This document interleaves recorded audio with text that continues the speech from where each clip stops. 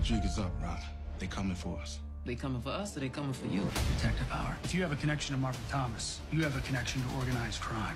You're not getting into no war with my son in the other fucking trench. There's still a price that needs to be paid. I hope your son knows how much you love him. You don't know what you're doing, Kanan. I do. All right, Power fans, this is it. Season 3 Raising Kanan finale, and I ain't even gonna play with y'all. I'm not. I'm gonna go ahead and tell you what the real deal is on the finale. That Michael Myers ran his ass down Ronnie. He's gonna be killed by none other than his brother Unique, who has been hiding out with Stefano all this time. They're gonna have a grand meeting, and that boy is gonna get burnt like toast. Stefano got that incinerator where he burned niggas, and this is going to be a burnt nigger. The only thing that's going to survive is his damn glasses, and Neek is going to push his ass on up in there. Book it. But having said that, this is going to be my review and my breakdown for the finale trailer. And the only thing I got to say about episode 9 was Lou is not dead. They taking his ass to Horsepen Creek Academy, the same place where they was taking D-Mac for rehab. Watch what I tell you. Let's jump into this video. I'm up early for the dealers come out. Everybody is outside till the killers come out. You ain't eating, you just act full. I'm impactful. Dozen funerals in a month, I got that full. I will give it to niggas in all rap forms. Ignatius out right now on all platforms. That's right, people. Please be sure to subscribe. Follow me on Twitter. Follow me on TikTok. Follow me on IG. Keep your ears to the streets when you see things about Power, BMF, Hightown, any of the shows I'm covering, and some of the shows I don't cover. Send me a DM, preferably Twitter, but IG if you got it. Let's go ahead and go right on into this thing. First thing we see, Detective Mike Tomlin Howard. He done got his religion again, y'all. Don't y'all love it when people be about to be the end of the road, as boys the men say, and then all of a sudden they find religion? And you hear him voicing over to Rock as they go through the pictures. He says, Rock, gig is up, Rock. They coming for us. And then Rock, in her sexy physique but man-ass voice, says, they coming for us or they coming for you? Folks, I don't know how Rock can say that, because Howard can throw the whole Thomas family under the bus. If they coming for him, damn it, Rock, they coming for you too, unless you're going to do something to make Howard not give it up. And the only reason I can see him not doing that is for the love of his son. Then we got Tanner fucking Sachs. He's talking to Howard, and he's saying, Howard, let me change this to a white boy voice. Mr. Howard, if you have any connection with the Marvin Thomas, you are connected to organized crime. And then he gives him this stern look. And as he's giving him that look, they show Marvin at a gravesite, y'all. Damn. Post your comments on what you think is going on at this gravesite. He's visiting somebody we know. I don't want to say. I want to see if you guys are going to be able to guess it. Then, keeping the action hot, we got Howard talking again. They doing a lot of focus on Howard, which means Howard likely is going to get arrested this episode. And this time Howard said there's still a price that needs to be paid. And you know he's talking to Rock, and he already done gave Rock the price to be paid. He wants Marvin to take the fall for everybody. We know Rock ain't going for that.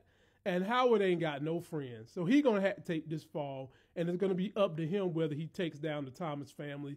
And folks, we know he's not going to do that. Shout out to Wardrobe for keeping Rock looking immaculate, even though she got that voice.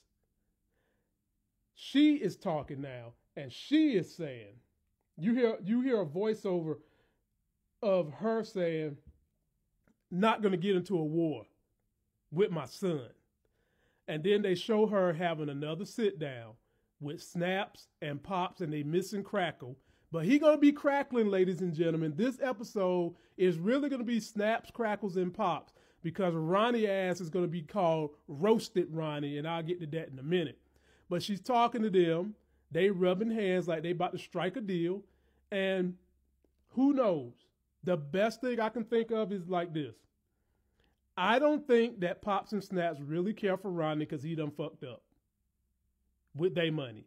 So I feel like Rock is about to go in business with Snaps and Pops somehow, some way, and that's where Stefano comes in. We see Howard again talking to Rock, and he's starting to go down that road of Lulu. He's looking sad and awful. And then we get somebody sticking up our girl Juke. And you know what? What happened to Juke this episode is just sad. It's pathetic. She and that girl group is about to be disbanded. Juke is going to have to go do her own damn solo thing. And you know what? That's probably best for Juke. She was the most talented in that damn group. Crystal really and truly didn't want to have nothing to do with her and then was messing around with her cousin, just poking the bear. I don't know what's going on here with this robbery of Juke, but I want to hear from you guys. Let me know what you think is happening. Could this be somebody dealing with Ronnie, one of his folks? Possibly. Then the crescendo, the icing on my cake. For all you people that's been running around here talking about you want to bet me that Ronnie's dead. You want to bet me that, not Ronnie, Unique is dead. You want to bet me Ronnie's not going to die. I've been saying this case the whole season and I'm sticking to it, and they're showing you the clues right here. You got Stefano talking to Marvin and Rock. And Stefano is saying, hope your son knows how much you love him. Does he really know that? I'm sure he does, but do you think he give a damn? And then from there, they show Ronnie in what looks to be Stefano's incinerator warehouse with Kanan meeting up in the corner with him. And then you got Rock talking to Kanan saying, you don't know what you're doing. Kanan looks at her with his young folks' eyes and said, I do. Ladies and gentlemen, in this incinerator room, let's go back and hear what Stefano say he do in this room. Can melt iron with this thing. Gets up to almost 3,000 degrees in there. Press a button, and in a blink of an eye, you turn a human body into a pile of dust. This furnace made a lot of my problems disappear. Poof. Yes, ladies and gentlemen, this is what's about to happen to roasted ass Ronnie. His brother's going to pop out, burn that ass up. Kanan is going to have to find him a new help because Ronnie is going to be gone. Pops and Snaps going to be down with Rock. And Unique is back, which is going to leave poor little Kanan up the creek by his damn self. And then they end this trailer, ladies and gentlemen, with a Crown Vic LTD pulling up beside Rock. And she's looking in there, being nosy. And at first I was thinking, maybe Unique will pop out of this car. But hell no, y'all. What pops out of this car is the door waving the 4-4. All you want to hear is don't hit me no more. And look at the look on Rock's face. This is the most scared I've seen her. This is the most dark makeup I've seen on her, looking like a black Cruella de Vil. Boy, this bitch scared as hell right here. Are they going to end another season with Rock getting shot? And then right after that, they show her son, basically saying, I do. Do y'all really think Kanan would call a hit on his mama? Has it got that serious? Is he that mad that she killed her his Ace Boone Coon, roasted ass Ronnie, and now he's calling hits on his mama? Post your comments down below. Let me know how you feel. Again, here's your boy Unique, leaving out of Kanan crib, face all bruised up if you look at it. And there's Crystal going into the crib, probably about to go and try to give Kanan some more 2-minute sex. Let me know what you guys think. Get ready for this finale. It's going to be a doozy. Don't forget to like the video, comment, subscribe, get yourself that life game. And until that next sexy as hell video, I'll see you.